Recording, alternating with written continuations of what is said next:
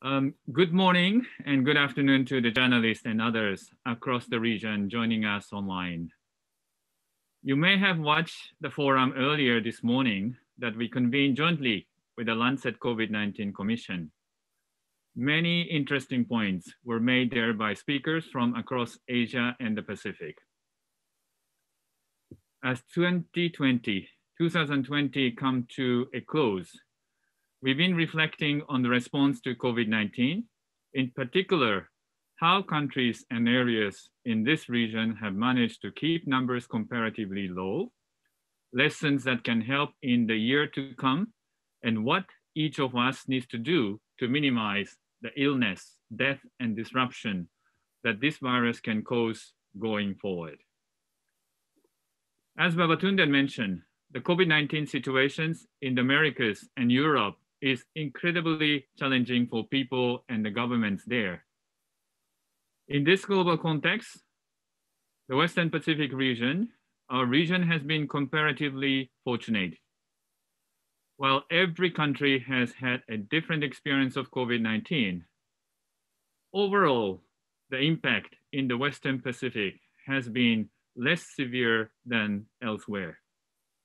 More than a quarter of the people on Earth live in this region, but to date, we've had just 1.0% of confirmed case recorded globally. But this doesn't take away the fact that it's been a year of unprecedented challenge for people in this region. Not for a moment. It has been devastating for thousands of families who lost loved ones. Incredibly difficult for countless and challenging for children. Whoever you are, wherever you live, as long as the virus is circulating somewhere, we all remain at risk, and we must keep preparing for the worst case scenario. In this regard, I want to make two particular appeals today. My first appeal is to younger, more socially active people, maybe those under the age of 40. I know how tired you are of this pandemic, and I understand that anxiety, fears, and uncertainties you're feeling, the disruptions to your lives, and then difficult choices you're having to make. Some of you may not even feel particularly vulnerable to this disease. You might think that even if you get infected, you won't get very sick. But truth is, you can. And aside from your personal vulnerability, I urge you to think about those who may be at higher risk of severe COVID. If you catch the virus, you could unknowingly pass it on to your parent or grandparent, your neighbor or friend with an underlying condition. I also urge you to think of health workers. Perhaps you have a friend or relative who's a doctor or nurse. They have been working day and night for almost a year. They are exhausted. And so please do everything you can to avoid infection for yourself and for everybody around you. By following the advice of health authorities, you can directly contribute to protect the lives of people in your community, and in doing so, to reviving your societies and economies in 2021.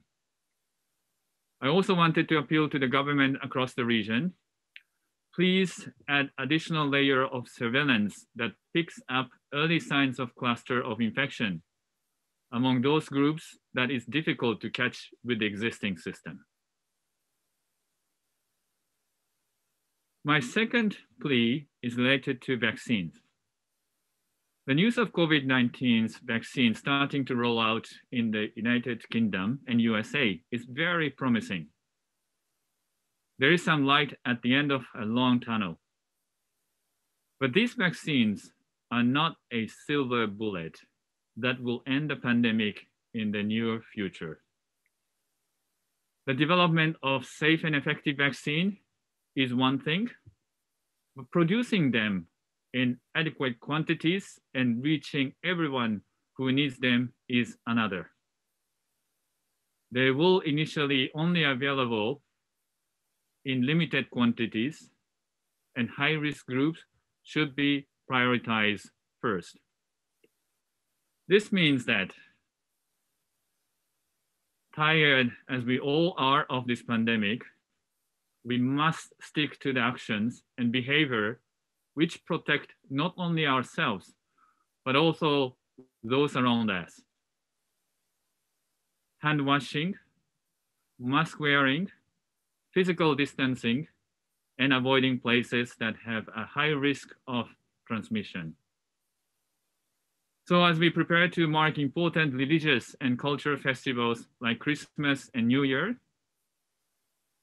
please remember that the best way to show love and care for those in your life is to not give hug or gather in large groups the way you might normally do.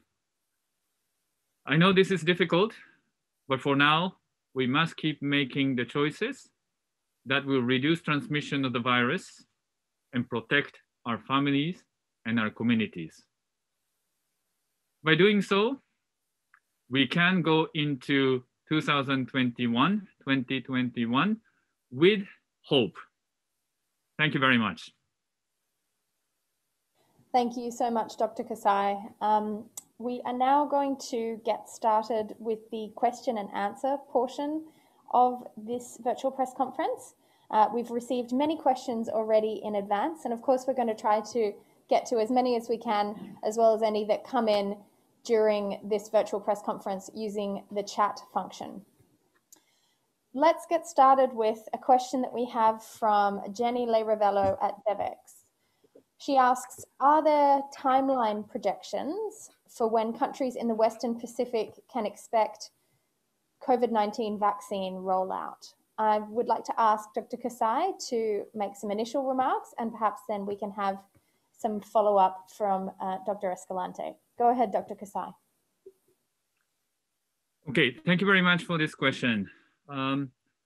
Actual rollout at the country level is a complex and needs to go through several steps, such as registrations or market authorizations and logistics preparations on the ground and training for the healthcare workers and set up mechanism for pharmacovigilance. Some countries in the Western Pacific, I'm aware that they are start rolling out vaccines in the coming few weeks, but most of other member states in the region rollout might occur mid or late 2021, next year. WHO is working with the partners through the access to COVID-2's accelerator and its vaccine pillar COVAX to speed up the development and the manufacturing of a safe and effective vaccines, and also to ensure that there is a fair and equitable access to this vaccine for all countries. If the right scale and then the type of investment are made, the end of 2021, next year, should see adequate dose to vaccines, should have adequate doses to vaccinate a high priority population in all countries around the world. There is some uncertainties, and there is some unknowns, but we now need that commitment. In the meantime, we WHO, along with all the partners, together with the partners, will continue to help our member states, countries, in preparing for the operations for the vaccine.